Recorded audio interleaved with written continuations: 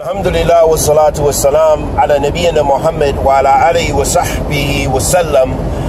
Amma ba'd. Ahabtu fillah, as I've been saying over the past couple of years, that as a Muslim community we have got to begin to speak out against these wicked acts of terror. And this is not a compromise, but this is in fact from da'wah ila Allah subhanahu wa ta'ala, that we have to bring the truth to the people.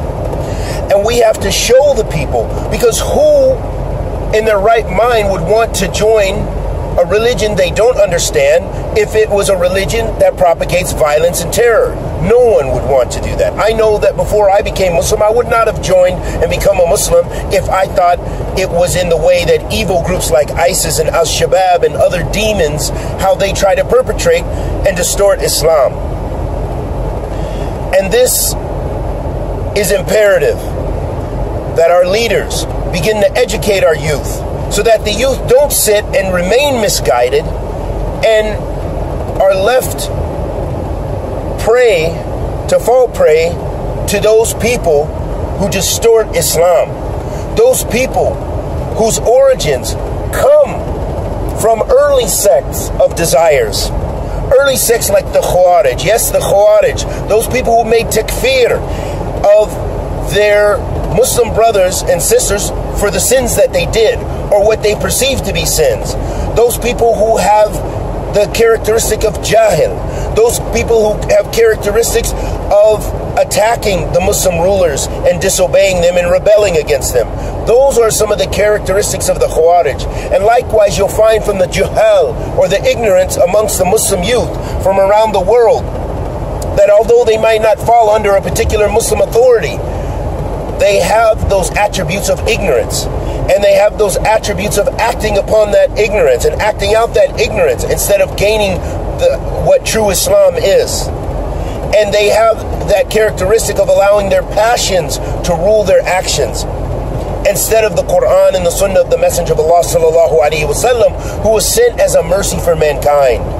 He was sent as a mercy for mankind, and he sent as a prophet sallallahu alaihi wasallam to bring the people from dhulumat ila nur, from darkness to light.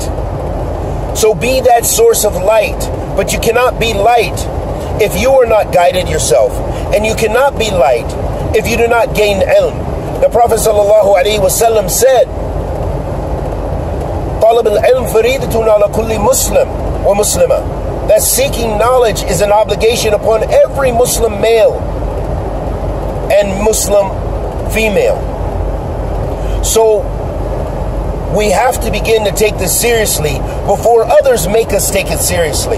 Because as we see, as what is happening in the West, and with the new president for us in America, the attacks have increased upon Muslim communities.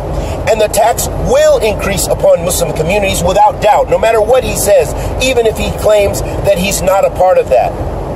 The attacks his election has emboldened the racists and the extremists. So Muslims have to be prepared. Muslims have to prepare themselves with correct Islamic knowledge. Muslims have to prepare themselves by learning how to defend themselves. We have to teach our women how to defend themselves when someone tries to take her hijab off. And we have to exercise our right. For those who know what I mean by exercising their right, as some of us exercise our rights, that we have the right to do in America.